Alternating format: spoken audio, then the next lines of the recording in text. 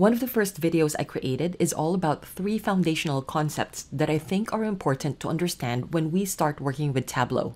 And these are the concepts of dimensions versus measures, rows versus columns, and blue versus green.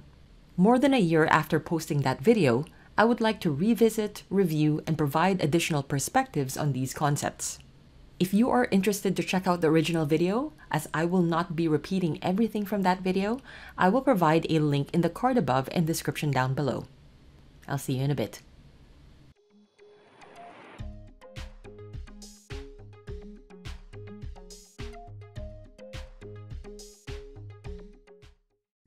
This video is sponsored by Skillshare. Skillshare is an online learning community for creative and curious people. I shared in my previous community post that I have been trying to up my drawing game. It's my newfound hobby that de-stresses and reinvigorates me. However, I'm not great at it. This was one of my first tries. I'm not sure what you're seeing, but I was trying to draw cats. And I'm pretty sure most of these don't look like cats. They look more like dumplings. And now that makes me hungry.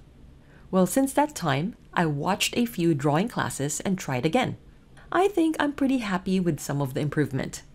I didn't try cats this time, but ambitious that I was, I tried to draw The Mandalorian, one of my favorite shows. I have a long way to go. I can see myself watching quite a few more videos on drawing and character design. If you're in the same boat and wanting to learn drawing, illustration, even photography, web design, or even doodle art, try Skillshare. Many of the lessons are under an hour, and 1 hour could be all it takes to elevate your drawing. The first 1,000 people to use the link in the description below will get a 1-month free trial of Skillshare. I think understanding these 3 foundational concepts will make us more effective when we are working with Tableau. This can help minimize our errors and us second-guessing why Tableau doesn't do what we want it to do. I do want to start by dividing these 3 concepts into 2 groups up front. The first group is all about the data role, and this is where dimensions and measures are grouped under. The other 2 concepts fall under the second group, which is about display. Rows and columns, as well as blue and green, really pertain to display and formatting. It doesn't have anything to do with the role of the data. Let's start off with number 1, dimensions and measures. This pertains to the data role. What is the data about? What does it represent? A measure is a quantitative or numerical value that we often care about and analyze in our organizations or businesses. It could be the number of units, or sales, or profit margin. A dimension is a categorical value that helps describe a lot of these numbers. It provides context to the numbers. For example, $100, that's a number. That is considered a measure, but we don't know what that means. The dimension helps us explain what $100 is, and in some cases helps slice and dice the $100 to the different groups that it belongs to. In Tableau, after we connect to our data source, all of the fields will be automatically categorized as either dimensions or measures. You can find all these fields in the sidebar. In a previous version of Tableau, you're going to see dimensions and measures clearly labeled in the sidebar. However, in the new versions of Tableau that use relationships and the relationship data model, which is version 2020.2 onwards, this was replaced with a single faint gray line. Anything above the line will be dimensions and anything below the line will be measures. Numeric values from your data source are automatically categorized as measures unless the field name has ID in it. For example, in this case, we can see row ID, which is clearly numeric data. However, it sits above the line, and this is because of the field name. If that initial categorization is incorrect, for example, if row ID was really meant to be a measure, we can make the correction. We can either drag that field onto measures, and as we cross that gray line, we can see the names dimensions and measures. We can correct the data this way, or let's undo this first. We could also right-click on this field and convert this to a measure. Tableau also indicates this role when you right-click on any of the fields and describe it. For example, for row ID, you're going to see that the role is this is a discrete dimension. Measures are also automatically aggregated. What that means is when we use these fields, for example, sales, when I drag this over, what's going to be used in the canvas is not sales. Notice that in this pill, it actually says sum of sales, and sum is an aggregation function. It means that we are collecting a number of records to generate some kind of total or subtotal. And to visualize this, we can take a look at the underlying data. So for example, in here, if you click this, we can view the underlying data, and under the full data, we can see that this one number, also indicated in the number of marks, this was generated from 9,994 rows. So measures are automatically aggregated. If we have a need to disaggregate measures, we can also do that. So under analysis, we can uncheck disaggregate measures. And what this is going to give us is each individual number. So you can see in the number of marks, there's actually 9,994 marks. Let's undo this. So this is the number, 2.29 million, but we have no idea what this means. So there is no context. It's just a grand total number. If we wanted to get further context, we can start combining this with our dimensions. For example, if I bring over category, this is a dimension that will help slice up our data. So now we know which of those 2.297 million actually goes to furniture, which one goes to office supplies, and which one goes to technology. Dimensions are categorical and they provide context. What's important to note is we can convert some of these dimensions to measures. And typically what that requires is aggregating these dimension values. For example, let's take a look at customer name. We could technically convert this to a measure, but what that means is we're going to lose each individual value. So let's describe this first. These are all of our customers. There's 793 of them. If we decide to convert this to a measure, so on the drop down, convert to measure, it is going to be transformed into a count distinct. And the moment we drag this over, this is not giving us the individual customer names anymore, but it's telling us the number of customers who purchased from each of these categories. Also note that while our default aggregation is sum, we can change this if we need to. For example, here for sum of sales, when we click on that pill on the drop-down, there is an option for measure, and this allows us to select the type of aggregation we need. So we can change this to a sum, an average, a median, a count, count distinct, and we have additional other options. So these are our aggregations. If we want to change the default aggregation of something, we can also do that from the sidebar. For example, discount. By default, when we drag this over, it's going to give us a sum of discount. However, we shouldn't really be adding a lot of the discount. So a 10% discount somewhere and a 90% discount somewhere else is not 100%. So it makes more sense for us to change this default aggregation. So let's remove that. And for discount, we can click on the drop down. Under default properties, we can change the aggregation, and perhaps we want to use an average. So the next time we drag this over from the sidebar, let's drag this over. What we're now seeing is not sum, but average. Sometimes dimensions and measures are not very clear-cut. There are certain data points that we could definitely use as a measure. We want to aggregate that. We want to slice and dice that. But in other cases, we might want to use the same field as a slicer or a descriptor for the rest of our data. A good example in here is quantity. So let's take a look at quantity. So on the drop-down, let's describe this. Right now, this is a continuous measure. Let's load the values. And this is telling us that the quantity is a value from 1 to 14. Let's close this. Let's create just one more worksheet. Let's bring over category. And for example, we just want to know the overall quantity. So in this case, we can see the overall quantity that was purchased from each of these categories. However, quantity can also be a descriptor. Let's duplicate this field first. And let's move this copy over to dimension. Let's clear this worksheet. And a possible use case is we want to know the profit depending on the quantity that was sold. So in here, let's drag quantity over, and we are treating this now as a dimension, and our dimensions provide context, they're categorical values, they help describe the data. And we can see in here, we have quantities 1 all the way to 14. And if we wanted to know the profit, profit is a measure. When we drag this over by default, this is going to be aggregated. So it's not going to land as just profit, it's going to land as sum of profit by default. And again, in here, we can see a little bit of distribution if this is what we wanted to do. And at this point, quantity, while it's the same field, can be used in two different contexts. In some cases, we just want to add this up and perform some aggregations, maybe a minimum, a maximum, an average. Or in some cases, we want this to be the actual slicers of our data. We want to see our numbers in the context of quantity. Let's now move on to the second concept, which is rows versus columns. Specifically, what is the difference when you place pills or fields on the row shelf versus the column shelf? Before we continue, it's best to describe what these shelves do first. Whatever fields we place in the rows or column shelves are going to be drawn on the canvas. These drawings are also called marks, and if we wanted to change the properties of those marks, then we go to the marks card.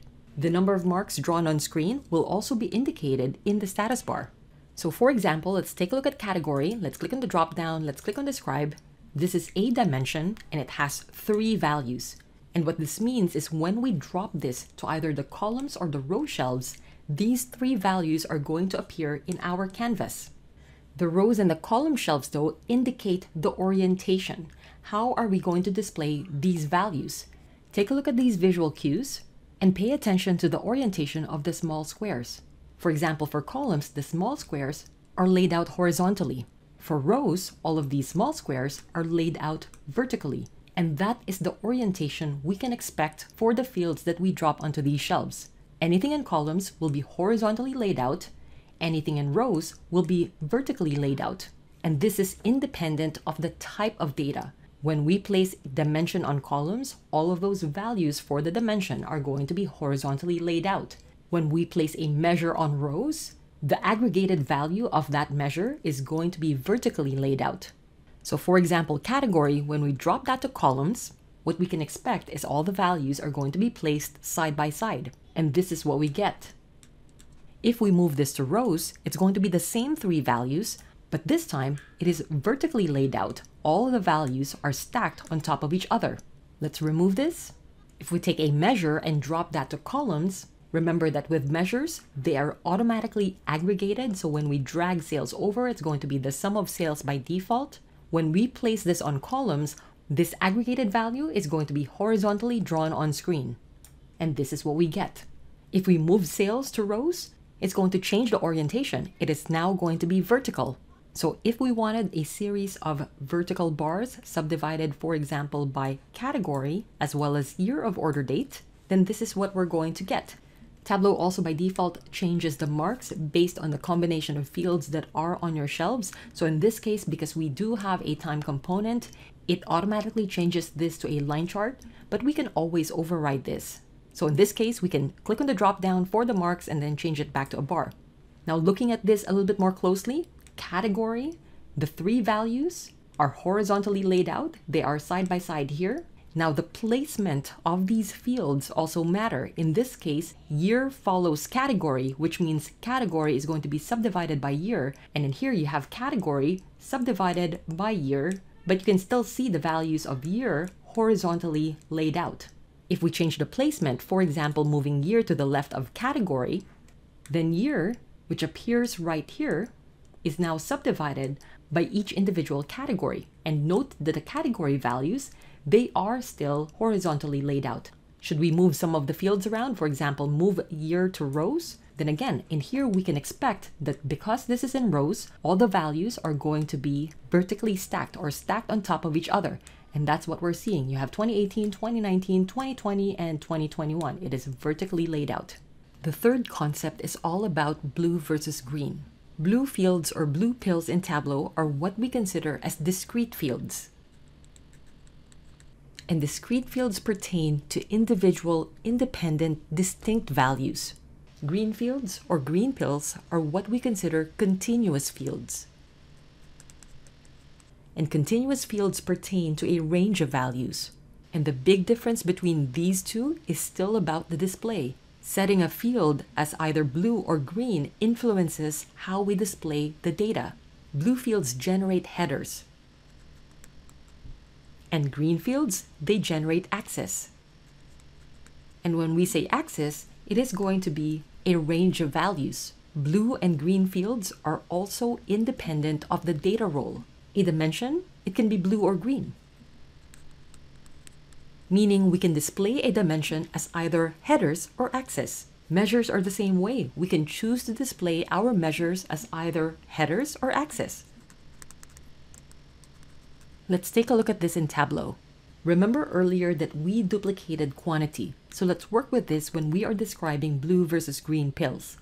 So you have quantity as a measure and quantity as a dimension. By default, measures are green, they are continuous, they are going to generate an axis or a range of values, and by default, dimensions are blue, which means they're going to generate headers. Let us start with a continuous measure. If I simply drag quantity right now, this is considered a measure. It sits underneath this line. It is a measure, so by default, this is going to be aggregated, and the default aggregation is sum. So when I drag this over, what I'm going to see is an aggregation. What's going to be placed on the screen is the sum of quantity. When we place this on rows, what we're going to get is a vertical axis. This is your y-axis. If we move this to columns, we are still going to get an axis, but this time we are getting an x-axis or a horizontal axis. When we right-click on this, we are going to see an indication that indeed what we are generating is an axis. So you do have an option here to edit the axis. Now we can choose to display this differently. We can choose to display this not as an axis, but as a header. We can choose to do it just for this current worksheet, this current display. So for example, in here, we click on the drop down on the field that's already on the shelf and then change this to discrete.